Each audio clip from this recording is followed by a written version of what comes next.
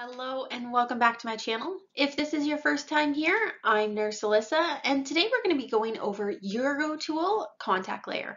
But first, if you could hit that subscribe button, it would be greatly appreciated as it truly does help my channel grow. So let's get started. So the UrgoTul is a conformable, flexible, non-occlusive, non-adherent contact layer that's comprised of a lipocolloidal matrix that's impregnated into a fine polyester mesh.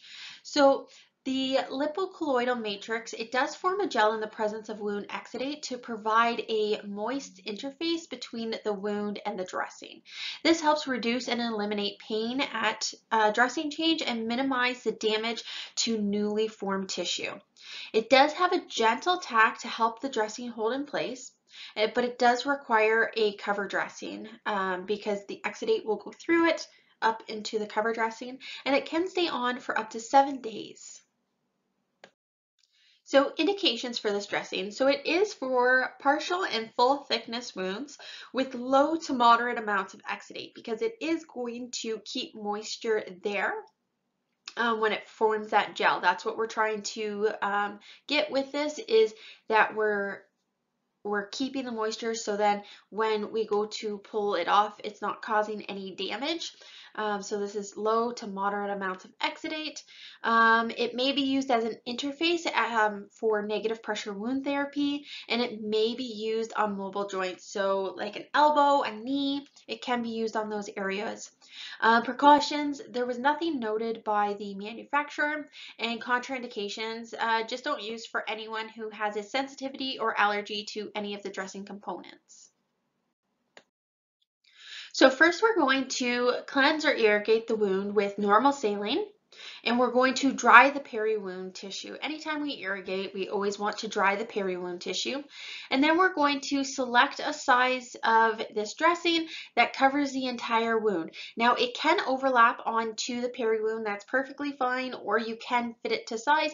I personally, when I can overlap dressings onto the peri-wound, I always do, because then it tends to come off a lot easier. That's just in my experience, but you can do either here in this case.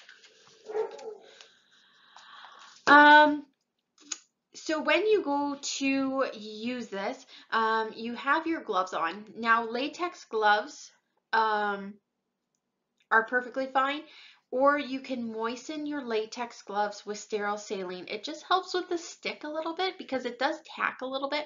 So if you just moisten with a little bit of saline, it doesn't stick to the gloves.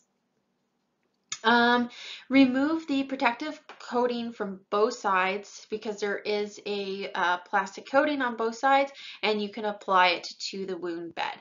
And once again, it can overlap onto healthy tissue. And then you're just going to put a cover dressing over top of this to maintain a moisture balanced wound. So to remove this dressing, you're just going to use your forceps and just gently remove it from the wound.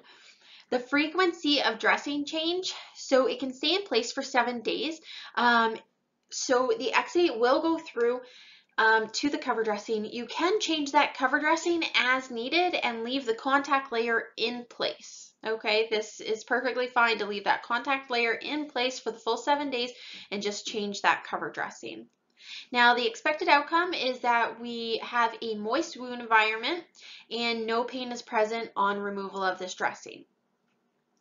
Once again, there is different sizes here, so I did add the different sizes and formats that it comes in, and it can overlap onto the peri-wound tissue. So that's all I have for this video, and if you haven't smashed that subscribe button, if you could do that now, that would be greatly appreciated, and I'll catch y'all in my next video. See you guys.